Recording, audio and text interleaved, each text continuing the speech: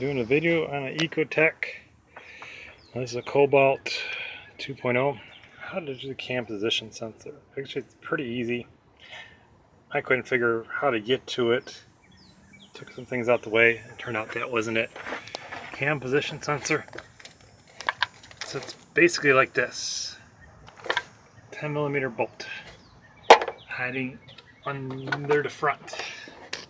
The side. You're going to look really hard. You're looking right at the bolt, right above that yellow tag. That's a 10mm bolt.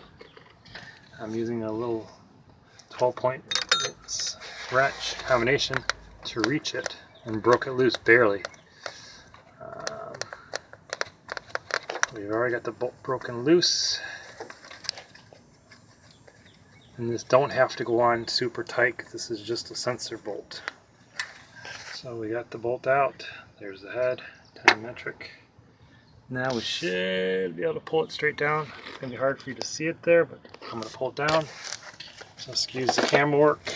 This is not an area where you got a lot of room to do it. Let's see if I can grab it again.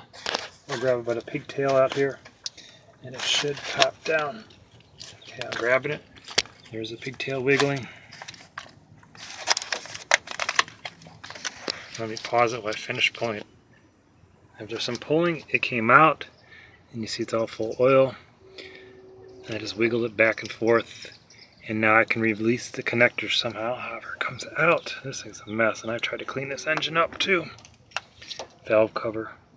Let me disconnect it, and we'll go from there. Okay, I got it off. What I had to do is there's that little tab right there you're looking at. I just pushed it in, or pushed it up, and was able to release it.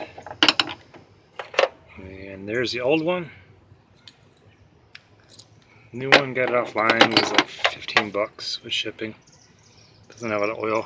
You're probably going to coat the O-ring a little bit before you put it in. And that's it. Now, excuse my hands here. If you don't have oil readily available, it's a trick we use in the junkyards. Grab it from the dipstick and just wipe it on the O-ring from the dipstick. Kind of hard to see what I'm doing, but I took the end of the dipstick, wiped it on the sensor, and that's it. Now I'm going to put the connector on because I won't be able to reach it again easy, and we're going to slide it in. Okay, so I'm using this little wrench, tightening it up under here. Sorry about the video quality because it's hard to do a camera and hold it, and you can't really put a GoPro or something down here. I'm just reaching that bolt. I was able to tighten it by hand. I'm trying to tighten it with this wrench. I'm having a little hard time getting a good contact.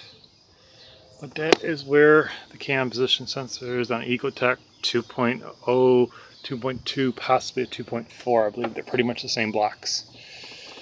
So hopefully that helps you do it. Thank you for watching.